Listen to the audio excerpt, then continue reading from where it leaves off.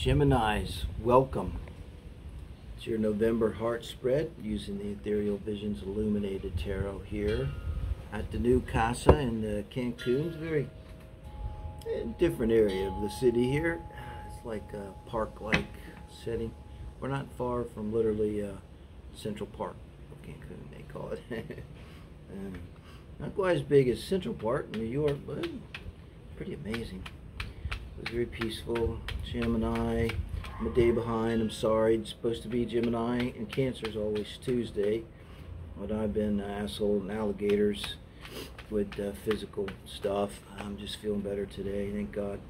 But you know, I decided, like, energetically, you know, I can't. I mean, I could do it. I can sit down, crank out 20 readings, but you know, you really can't. You know, it's not. It is a thing. It is energy.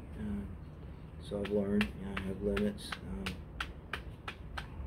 So I can't really do it if I don't feel it. You know, if you're really just feeling so bad and having trouble talking even. So I'm just going to catch up, you know, and I'm just going to run behind. And right now we're going to do Gemini heart spread. Who's on your mind? Who's in your heart? Here in this very special, peaceful soul. Such good energy here. A little jungle behind me, literally. It's cool, pretty cool. There's a nice breeze blowing. I've got the doors open to the apartment. It's coming right through. I can see trees, nothing but trees on the other side of the house. It's a big park right across the street. So, you don't have to be with them, guys. That's who's in your heart, who's on your mind. Do check out the Soul Family Read. I'll put a link in the description to this reading, and it's on my site. It's a daily read, collective read for whoever resonates. More about spirituality and manifestation. Here we're looking primarily at your romantic interests, guys. Be honest with you. Gang of parrots are rotting the neighborhood. Here you are, and you're facing away from your reading, Gemini, with this Page of Cups. This is your energy in and around love and relationships right now. Try to do this as a baseline and separate it from your energy about this person you're thinking about. So I think with Page of Cups here, if we try to separate that from your person, it's like you're already inclined, you're yearning, there's an inner yearning for love. In affection, you know, you're not sitting around and saying, and I'm not demeaning this either way, as everybody's sure, but you're not that person on Facebook going, you know, I just love my cats and screw guys, screw girls, and hey, single forever. But the fact that you're reversed and you're kind of looking back into yourself, you know, you're not out there either banging the hey, you know, come get it, I'm ready energy too. Like probably you're not like on a dating site. This is emotional energy, but it's like you're receptive and you're open to this idea of offering your love to someone. You know, at the deepest level, this feels to me like I know when I have like an intimate love in my life, it's not just about receiving the love, you know, and here you are looking back at yourself, but I feel like it's about you want to give that love. This is the 6th house stuff with pets, and why it's so powerful, and pets are so powerful, because apparently we get a lot out of giving love. Corny, right? But as much as we get getting love, energetically, it does something for us. And it's a great energy to be in terms of coming into a relationship. Kind of being emotionally available, emotionally ready, but not you know, crazy or needy with it. And it's a page, it's a good energy. I'm always looking at the beginning of a relationship, you know, the inception, and the Fool. Now, this is my favorite card, I think, in the whole deck. Maybe the Jim Morrison King of Cups in this particular deck, the Illuminated Tarot. Okay, the Ethereal Visions. Just because King of Cups so laid back, cool looking, looks like Jim Morrison. I do love the Doors. Morrison, you know, he's amused, but he's kind of an asshole as a human being. Sorry, judgmental, I know. Yeah, read Nobody Gets Out of Here Alive if you haven't, and it's a great book, and you'll see. He's Sagittarius. As he once said in a concert, I'm a Sagittarius. That's why I say that sometimes for Saggies. So the Fool energy, where your partner's at, in and around relationships, where their mind and heart is at right now, boy, they're ready. Now this person could be on a dating site. They're pretty wide open. This person's kind of like literally ready to take the leap. They're just energetically really open to a relationship, you know. And so it's like you could say both of you guys, chai tea, I have to indulge, both of you guys are ripe for the picking. I got Gemini and your person here, you're both ripe for the picking.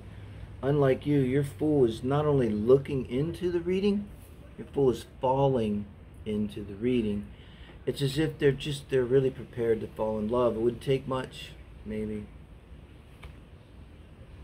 Four Swords, this is how you're feeling about them. Now that you're in the relationship, now that you're interacting with them, how does it make you feel?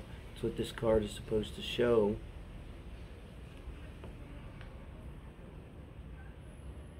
It's somehow speaking to the fact that you're facing away from the reading with this Page of Cups.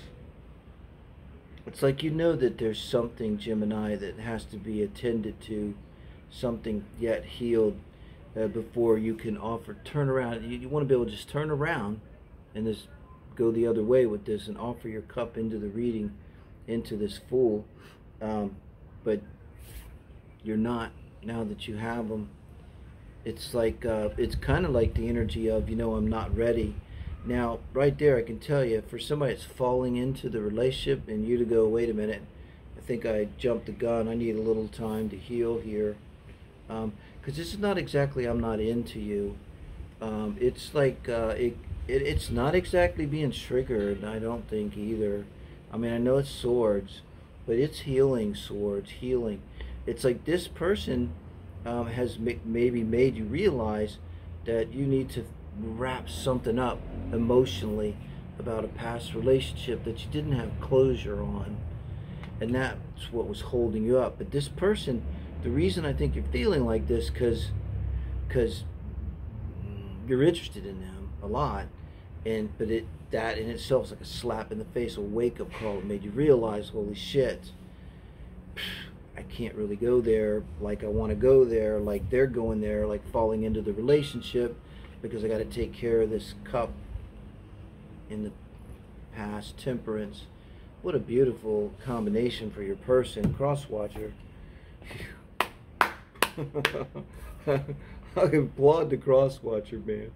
You come in with the Fool, and then how you're feeling about your person is temperance. So really, literally, Gemini, take your time.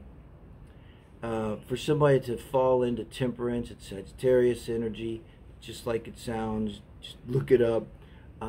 Someone that's patient and someone that will definitely wait, and they see the value of you. And here's the most important thing about temperance energy for them, because this is how they feel about you, Gemini. They're content. That's the whole thing with temperance. It's about patience, because you're fine. I'm a Sagittarius in my card. It baffled me for my whole life. How the fuck could patience be the Sagittarius card? Doesn't make any sense at all. Last thing in the world we are is patient. But it's not about patience, it's just about being cool. You know, it's like you're patient because there are no red flags. You're patient because you feel peaceful inside. You're patient because there's no drama in your life. That's why you're patient. And that's the kind of energy they're bringing to you. So it's pretty good. You got the High Priestess that's covered to this deck on the bottom of the deck. I do count the bottom of the deck. The High Priestess is the hollow bone. Let me be the hollow bone. That's one of the things I ask. Page of Swords now. My friends, this is advice from Spirit. Swords coming under the Four Swords. Advice from Spirit in interacting with them is to look backwards. Your advice here, Gemini, this is not a sexy reading, but it's a deep reading, because there's something going on karmic, because your person is so solid for you. Your person is all about you, and they're all about you in a way that it's okay for you to take a minute for yourself and do what you need to do. 4 weeks, 4 months. And even Spirit, this is looking backwards and looking down. this is probably having a talk. There's some person in the past. The fact that he's coming up with pages, you know, maybe from when you were younger, but something has to be wrapped up. Maybe you are younger, they are younger. You have to wrap up this energy. And this is advice from Spirit, so they're saying go for it. Now let's see the advice from Spirit for your other person. Five of Wands. I'm going to clarify the Five of Wands, Spirit. Knight of Pentacles. Well, this makes more sense, all the sense. Thank you, Spirit, because I didn't understand the Five of Wands. So, advice for your person, and if you're cross-watching here, it's not going to be easy for you to deal with. You do have the Temperance card. You are prepared to do it, but Spirit wants to advise you that it's going to take some time. 4 months can be a long time when you're in love, in the Fool energy with someone. And, you know, Temperance also is fire. So I have to remember, it's a lot to ask. But Spirit is telling you to channel your inner Knight of Pentacles. And this is the strongest, most centered, most grounded, determined part of yourself, okay? It's like basically you're being asked to master. And, you know, wands are really powerful. It's energy. You need to master this energy in the coming time. And there's Five of Wands and Four Swords. You know, it may be 5 months' time before you know, have ability to interact. I'm talking to the cross watcher now, and Gemini. I think this is what we're looking at.